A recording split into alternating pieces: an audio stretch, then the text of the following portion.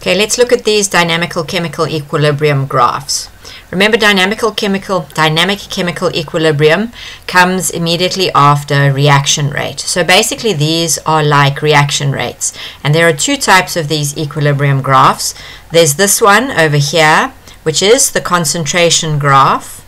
And the second one is the rate of reaction graph.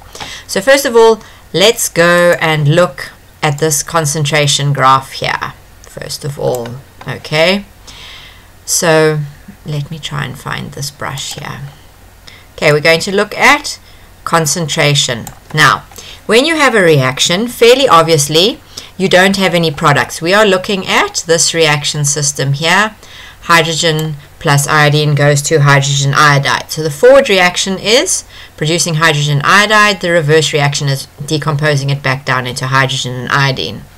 So if we look on the concentration graph, fairly obviously there's no hydrogen iodide at the start, but we do have hydrogen and iodine, and this is a concentration graph. It doesn't actually matter where they are on the concentration axis, but because they are a reactant, there will be a lot of them. Now, reaction rate theory tells you that when a reaction occurs, when the concentration is high, the reaction will be fast. And as the concentration of the reactants decreases, the reaction will slow down. But because this is a reversible reaction, if this were just a straightforward forward reaction, we would only have these lines and they would come down to nothing. All of the reactants would be used up. For instance, if you looked at the iodine, it would eventually just drop down to nothing like this. But this is not what happens.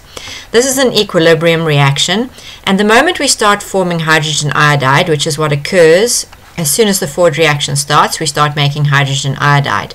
The hydrogen iodide then decomposes backwards to hydrogen and iodine.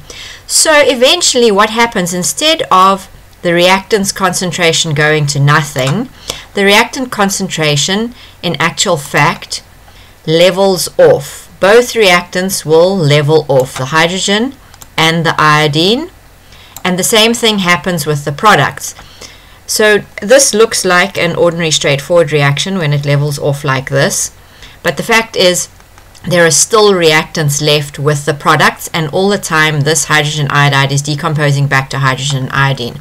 So the moment the graph goes level like this, at this level place over here, this is where we consider equilibrium to be reached, because the concentration is remaining constant. If this was an ordinary reaction, like I said, the reactant concentration would go to nothing, but it's an equilibrium reaction, so the graph levels out like this. So this is what it would look like if you're looking at the concentration of the reactants and the products. If you look at the rate of reaction, the definition says to you, a reversible chemical reaction in which the forward reaction and the reverse reaction are taking place at the same rate. Okay, so as you can see here, this is a rate of reaction. And we've got the forward reaction on the solid line and the reverse reaction from the dotted line. And obviously, the reverse reaction over here starts at 0, because you can't have a reverse reaction until you have formed some products. So the reverse reaction always starts at 0, and the forward reaction is initially very fast. You can see the slope of the graph here is quite steep. Let me make this line thicker.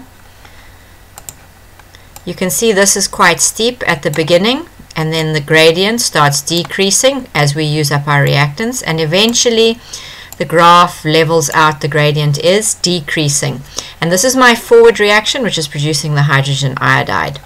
The reverse reaction is the hydrogen iodide decomposing. This also starts out fairly fast, and then it starts leveling off. And as per the definition, when the rate is equal, this is equilibrium. And so on a rate graph, these two lines will be touching when the concentration of the reactants and the products are not changing, and the rate of the forward reaction equals the rate of the backward reaction. So this is what the difference is from a chemical equilibrium graph versus a straightforward reaction. Remember, if there was a straightforward reaction, the rate of the forward reaction would eventually drop to nothing, because there would be no more reactants left. But instead we have this situation where the rate of the forward reaction levels out.